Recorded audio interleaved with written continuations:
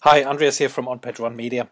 Hey, today I want to talk to you a little bit about changes that have happened recently and how you can help us overcome some of the little drawbacks that come with it. And that is basically something to do with reviews on Google Places. Let me show you what I'm talking about here. So if I go to a search for, say, Flowers Christchurch, you can see all the florists pop up here.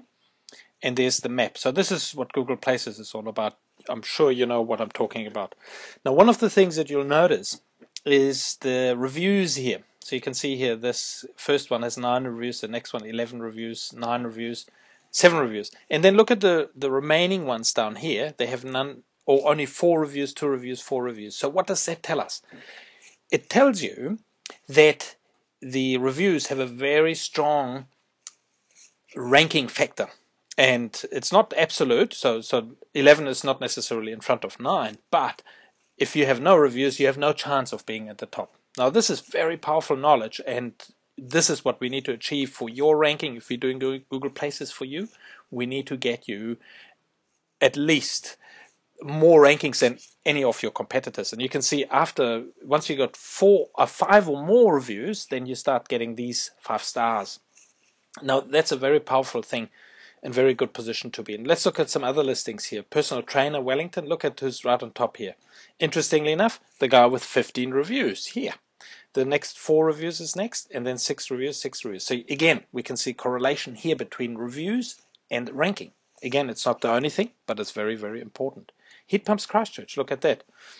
Who's in number 1? Okay, that's a very big company. They only got 1 review, but look who's in position number 2. A guy with 8 reviews.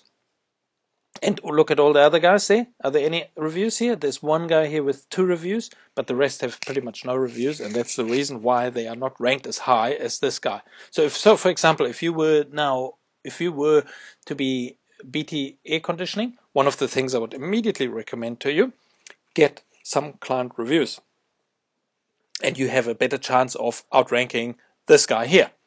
And of course, we'll keep monitoring this guy here and make sure that he has more reviews than that guy. Okay, so that's how it goes. So how are they being used? So one is what I showed you here is basically directly on a web browser. You also get people going to using mobile. So these are apps that people use on a mobile. And you can see here, this is exactly how it looks like on a mobile thing. This is the Google Places app. People type in pubs. What shows up right in front? Right in front are the reviews, right on top. So they're even more important than anything else. And look about it in reality. If you want to go somewhere, you're choosing between A, B, and C, the reviews are a very important thing. And obviously, if you see someone with 1-star or 2-star reviews, that doesn't look very good, does it? So you want to have good reviews. Okay, here is what happens if someone say now you go to this guy here and you press on this button here on the reviews, you come to this thing and you can write a review and the client leaves a review. That's exactly how the reviews happen. There's another thing as well, and that is things like Finder. They also use reviews. You can see here, this is a Finder. We put flowers on cashmere in here, and guess what? What do you see here? 5-star review based on 6 reviews. So there are some reviews here. And if you go to the Finder listing, you can see here is the details of that company, and down here is where you leave a review. Now, we want to urge you to send us a review at least one every 2 weeks or so. And the way you do that, I've prepared this for each and one of you, and if you need more information, please talk to me. Basically, it's like this. You would have received a sheet like this, and down here are the instructions on exactly what you need to do. So you print this out. So this is on the front of the card, and it basically says, our biggest goal is to create happy customers just like you. Like any good business, we love referrals, and a glowing review from you would mean the world to us. Can you please do us a big favor and give us a 5-star review?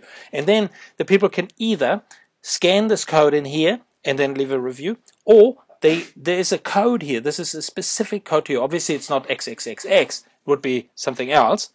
And they type that in, and on their web browser, they come to that page that I was showing you earlier, and they leave a review. Alternatively, on the other side of that card, when you print that, you use this kind of thing, and they can handwrite it, and they can give it 5 stars. They circle the 5 stars here, and they give it to you, and you in turn give it to us, and we will do the posting for you. Never, ever do it yourself. Hey, this is hot tip for the month, and I wish you well, and please send us your reviews. Thank you.